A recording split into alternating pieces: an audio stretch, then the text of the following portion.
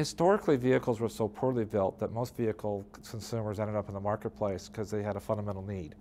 Today, vehicles are so well built that they no longer have a need.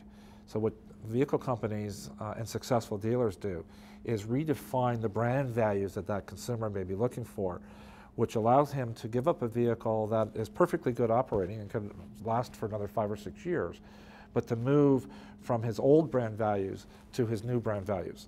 And you have to very carefully paint that picture for him to get him to buy in to the new brand statement that you want him to embrace with the purchase of this new vehicle.